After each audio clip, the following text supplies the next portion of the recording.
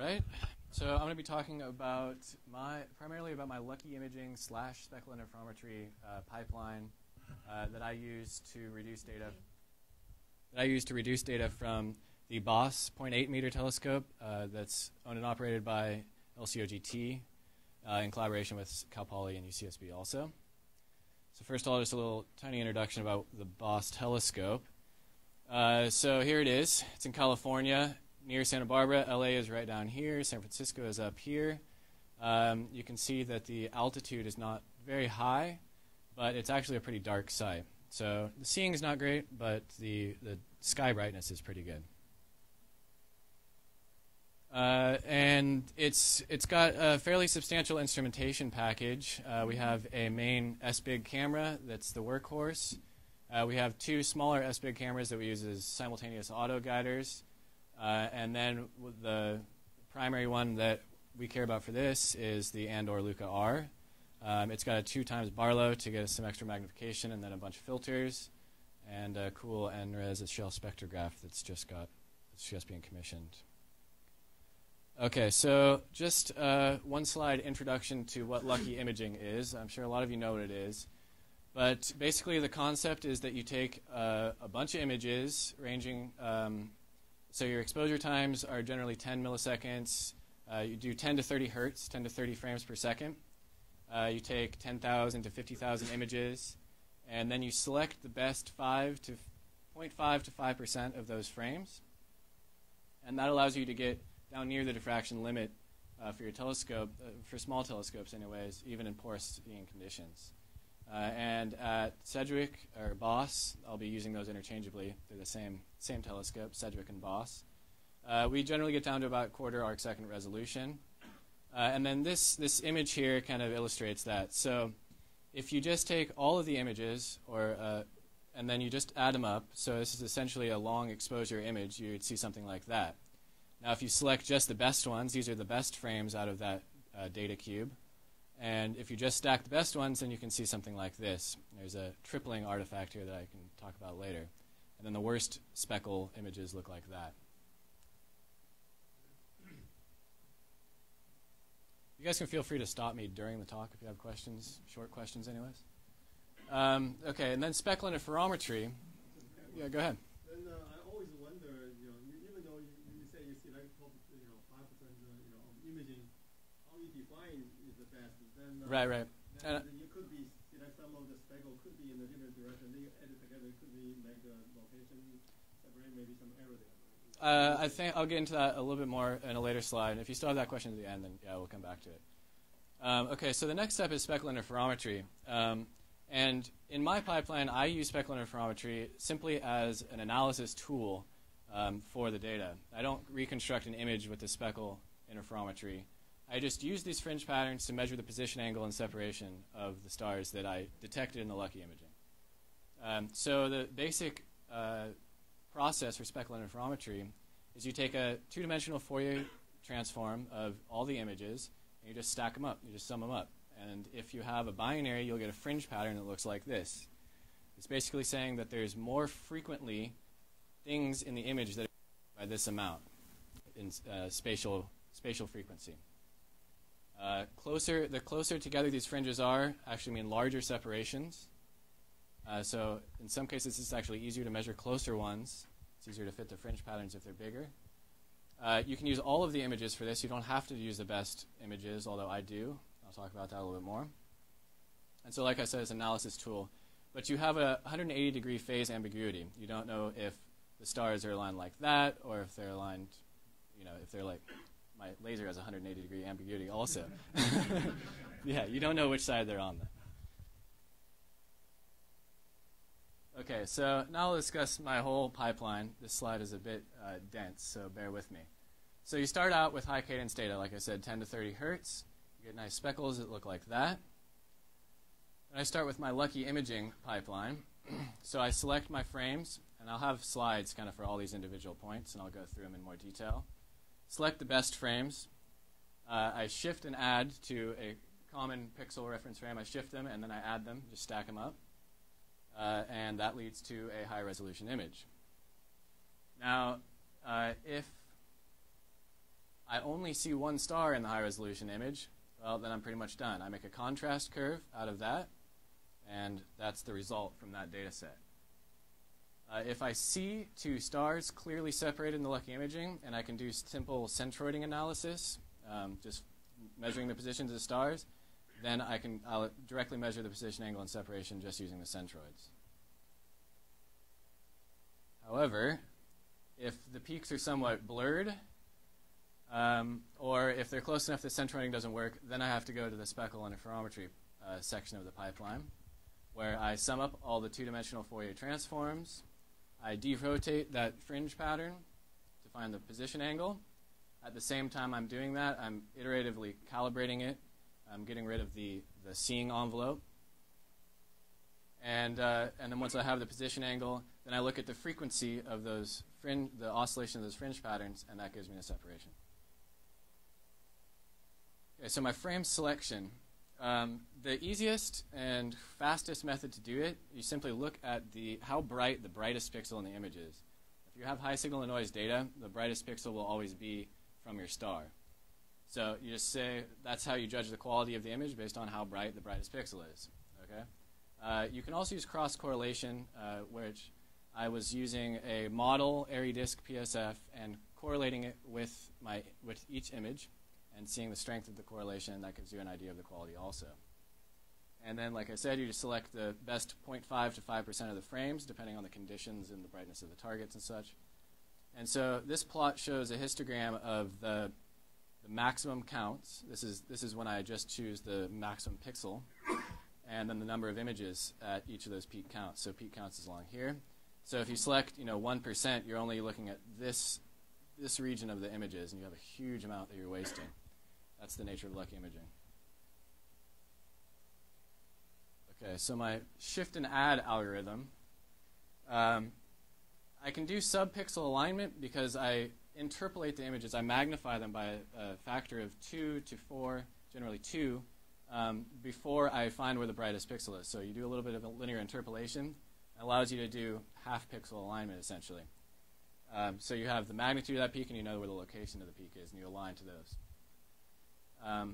You can also do cross correlation to find the shifts, also in the same way that you use it to assess the image quality. Okay, so now we have a high resolution image, and like I said, about between 0.25 and 0.5 full half max, depending on the conditions. Okay, so now if we have a single star, I measure the contrast curve, like I said. So here's an example of a single star. And what I do to measure the contrast curve is I take concentric annuli, I look in circles around it, and I take the standard deviation along that annulus, and I can determine a 5 sigma limit based on that standard deviation. And I also do inject and recovery. Recovery is in quotes because it's recovery by eye of stars that would lie along this line. So I try to put stars in there and see if I can recover them by eye in a random place.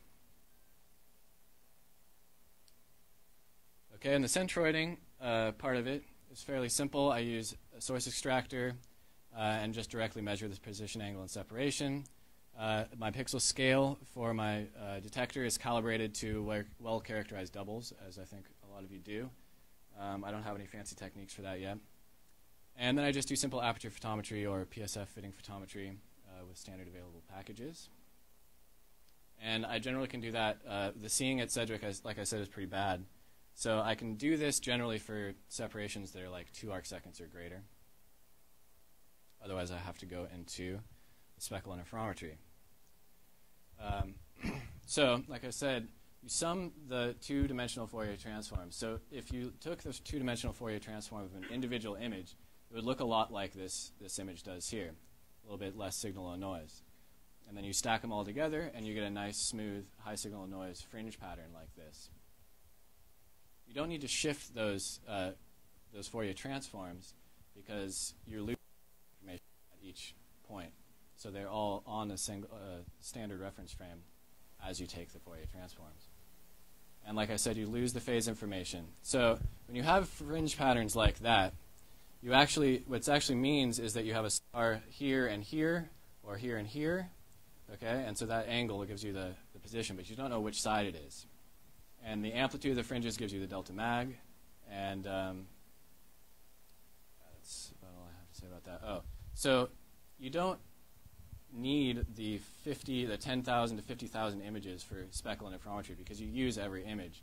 So what I do is I take the images I used for luck imaging, which is generally 500 to 3,000, and I use those to do the speckle interferometry. Those are the higher signal and noise images. They have more well-defined speckles, and that gives a higher signal and noise result for the speckles. If I didn't do the luck imaging, you could just use all the images and take less images. Okay, so to find the position angle, I do something that's maybe a little bit unorthodox. I don't directly fit the fringe patterns. Instead, I start with an initial guess of the rotation angle. I rotate my fringe image by that amount, and then I flatten it along one axis. And that gives me a one-dimensional series of oscillations if I have it close to the right angle. And I look at how deep the lowest of those minima are, and I plot that as a function of trial position angle. And you'll see that as you get close to the right position angle, that depth of the minimum gets really small. So look, if I had collapsed it along that axis, you wouldn't have any minimum at all. It would be essentially flat. If I collapse this way, then you have a nice oscillation pattern. So that minima gets deeper. So I find the minima of the minima, and that gives me the position angle.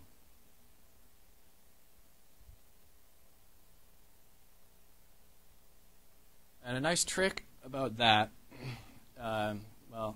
you can use the image, it's the fringe pattern itself to do calibration, and you don't need to observe a single reference star. So as I'm trying these rotation angles, at each trial rotation angle, I fit a Gaussian along this axis. And I do that because in the original fringe pattern, you can see that it's heavily weighted towards the center. And that's due to the fact that you have these small speckles that gives you a diffraction limit of PSF, but in a larger envelope that's due to the seeing. Okay? So you want to get rid of that seeing envelope so you can just recover the fringe pattern. So if I have the rotation angle right, and it's lined up along here, or if that one was lined up along here, it gives you a nice Gaussian envelope, and I fit that envelope and essentially assume rotational symmetry of the PSF, spin it around, and I make a nice Gaussian model. And then you take the original fringe pattern, divide it by that model, and you get a fringe pattern like this that's nice and even and not centrally weighted. It's important to do that because you can bias your separation measurement if it's not calibrated, because that centrally weighting push your fringe patterns out and underestimate your separation. I will say that it's probably better to observe a single star, but in a large program, when you do this kind of robotically, that's difficult to do, to observe a star that's at the same air mass and get it all into your pipeline and your automation scheme. So this is a nice way to do it after the fact if you don't have reference stars. Okay, now that I have the rotation angle, I know what axis to collapse this along. And when you collapse it, you have a nice oscillating pattern, like I said. And to get the separation, I just get the period of that oscillation. Okay, so I make a periodogram, which is essentially a one-dimensional Fourier transform. And you see that at this pixel separation, which is converted into arc seconds, I have a huge spike in the power of that period. So there's a lot of information at that period, basically. That's the period of the oscillation. And that gives you your separation.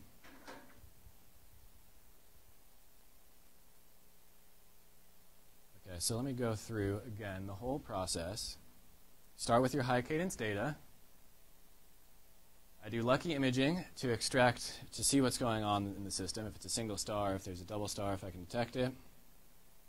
If it's close like this, where I can't do standard centroiding and aperture photometry techniques, then I go to speckle interferometry. I take the raw fringe pattern. I try rotation angles. As I'm doing that, I'm doing a self-calibration to get a nice even fringe pattern. And then I fit the minima of the minima to get the position angle. And then I look at the period of the oscillation to get the separation. Okay, now I have a couple ideas for improvements, which I'll rush through. First of all, I would like to be able to put to implement the bispectrum analysis, so I can go full image reconstruction from the spectral analysis. It's really the way to do it. It is quite complex, I think, to implement in software, which is why I haven't gotten around to doing it yet. Doing a full two-dimensional fit of the fringe pattern, I think, is better than doing this rotation estimate method that I do. And I would like to be able to estimate the errors on the parameters that I get the rotation or the separation position angle using Markov chain Monte Carlo techniques, which you can Google. There's also newer techniques coming out that involve blind deconvolution, which basically it's almost like Speckle imaging. But some of the early results I'm getting is this is the same system here when I do the lucky imaging, and then if I do the blind deconvolution, this is just under half an arc second. And fully robotic camera operation of the high-speed cameras would be nice also. Right now I have to manually operate the camera. I think I will stop there and take any questions if you guys have them.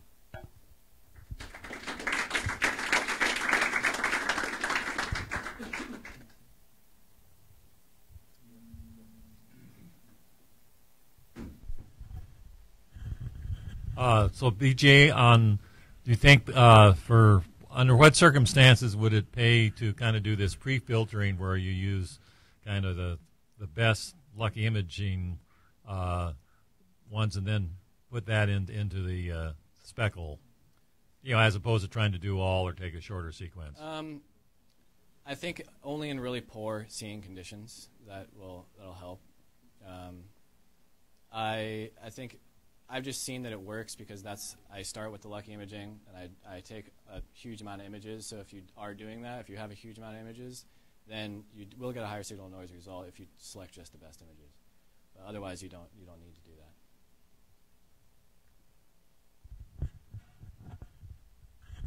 that. For this system, then how faint with 1 meter telescope you can go, and the second is when you reach to the close to fainted limits, so the straight ratio will be degraded a lot, right? Is some way you can specify?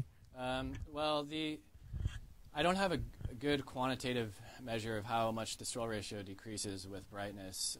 Our limiting magnitude was also a bit controversial. We have a lot of problems with our mirror getting real dirty out in this environment near the ocean. Originally, I think it was looking like 12.5 magnitude. By the end of the couple of years I was doing this, it was looking more like 9th magnitude. So we think that was all just to do to dirt on the mirror.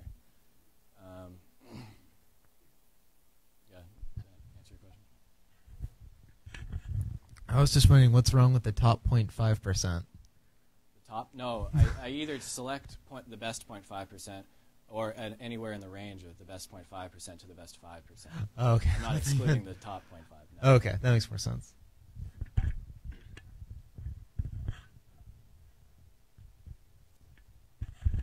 Your position angle is dependent upon the CCD array knowing how it's positioned on the sky. What do you do for determining that position? I calibrate it to well-known doubles.